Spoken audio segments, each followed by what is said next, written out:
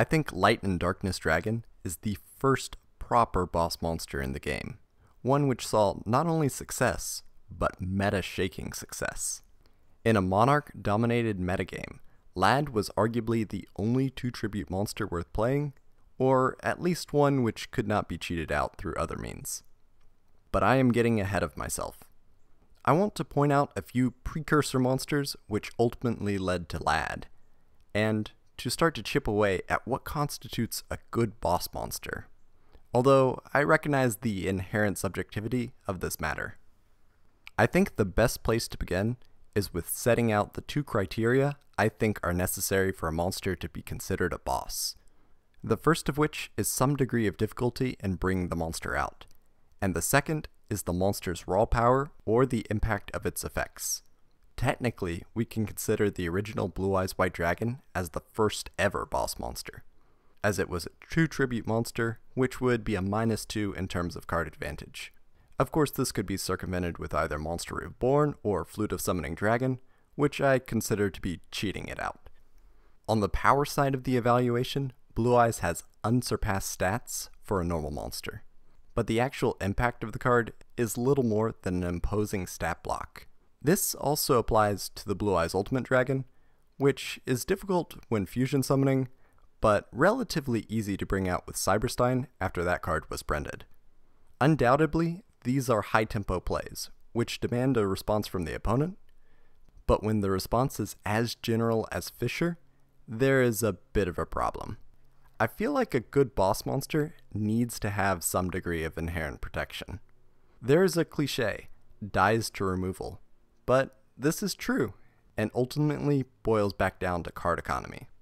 If you are investing multiple cards into your boss monster, your opponent should also have to invest multiple cards to deal with it, so you don't fall too far behind in terms of card advantage. Later on, there is a trio of fusion monsters with Dark Balter the Terrible, Fiend Skull Dragon, and Ryu Senshi, each of which has a bit of inherent protection.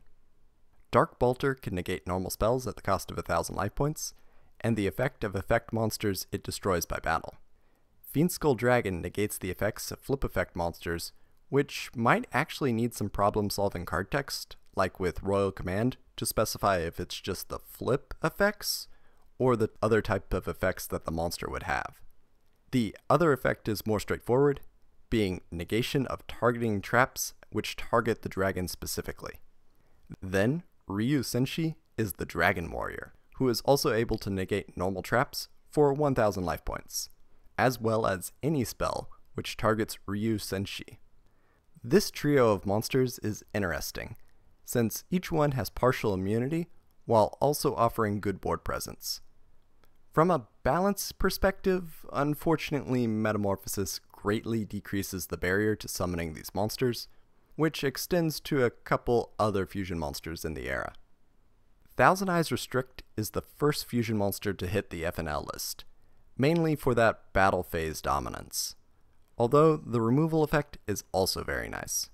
Of course, Metamorphosis is still the greatest enabler, and in all honesty is the design limiting card, but I want to take a second to point out Relinquished, one of the materials for Thousand Eyes Restrict. That monster is potentially boss material, since it has solid removal effect, partial battle protection, and even forces your opponent to take the battle damage. But I think Relinquished is actually too easy to bring out to be a proper boss monster. This card is the easiest old school ritual to bring out with Dark Illusion Ritual and any other monster. Still a -2 in card advantage, but is usually able to make up for one of those cards with its removal effect. Unfortunately, depending on board state, Relinquished is not necessarily the strongest threat. The other fusion monster I want to mention in the era is the ever-problematic Last Warrior from Another Planet, which just flat out prevents summoning, an effect which is extremely resilient to power creep. Fortunately, the card has always been too awkward for widespread play. That board wipe into preventing summoning means establishing a board on top of Last Warrior is very difficult, and the Last Warrior does not have any inherent protection against spells or traps, giving your opponent a couple avenues to deal with the threat while you yourself are unable to further develop your board. Maybe there is some cheese with Book of Eclipse, but I want to digress back to rituals for a moment. Demise King of Armageddon is another board wiper, this time symmetric. This gives the card an immediate impact, especially when it had the ignition effect priority. This is not quite on the same level as Inherent Protection, but I would argue that dealing with threats proactively is on a similar level of impact. Mainly, the card was responsible for enabling OTKs, which does in part detract from its potential for boss status. Going in a different direction, I want to point out two other main deck monsters, ones which are potentially strong but are way too much effort to bring out. Fusio Ricci has some inherent protection, decent stats, and even recurring card advantage by special summoning zombies from grave each round. The problem is bringing it out though, which requires Great Dizard, a relatively weak 1-tribute monster, which then needs to destroy 2 monsters by battle. Interestingly, Great Dizard also gets that partial targeting immunity after destroying the first monster, but this is still too many hoops. The other old school boss monster I want to mention is Exodia Necros, which is close to the first quote-unquote unkillable boss monster. It is immune to destruction from spells, traps, and by battle. If you want to be technical, the card can still be targeted, affected by spell traps and monster effects, banished, bounced, or spun by spells and traps, destroyed by monster effects, and even has a unique Achilles heel. All 5 parts of Exodia must remain in the graveyard, otherwise Necros is destroyed. Hilariously, this makes Disappear an out to the boss monster. You know your card is bad when Disappear is looking like a decent card.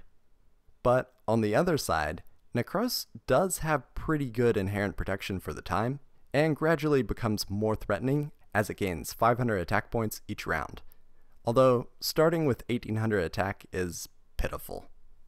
I also find it funny that Contract with Exodia is like a backup plan for if your Exodia pieces get discarded, but Backup Soldier is a better backup plan, since that one card can recover most of the pieces.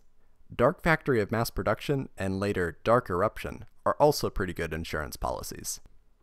We have covered a lot of precursor boss monsters already, and I am even trimming a few boss monsters like 5-Headed Dragon and Dark Paladin for expediency, as well as the odd dozen structure deck boss monsters released up until this point in the game, since I am saving those for later. But there is one more proto-boss I think is worth mentioning. The creator likewise has summoning restrictions, since it cannot be reanimated from grave. You can notably special summon it from hand, like with the Creator Incarnate, or from the Banished Zone, with DDR, Different Dimension Reincarnation of Redundancy.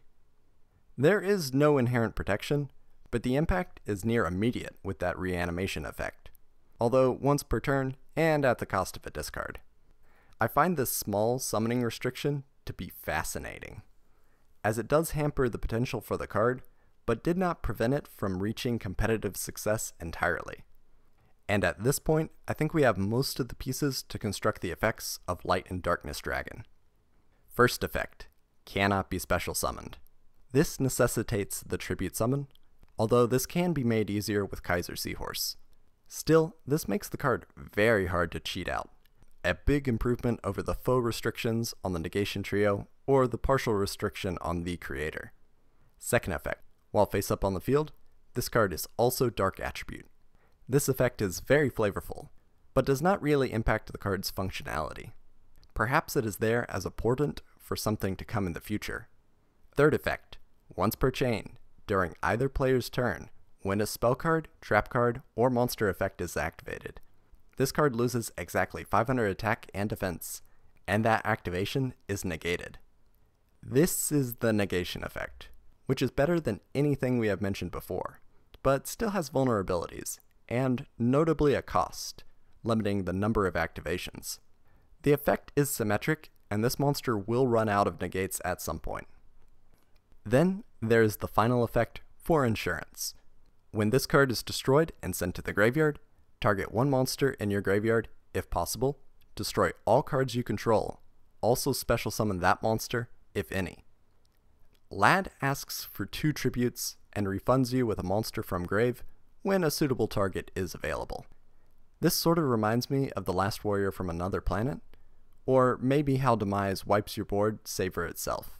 And we can see all the pieces starting to come together.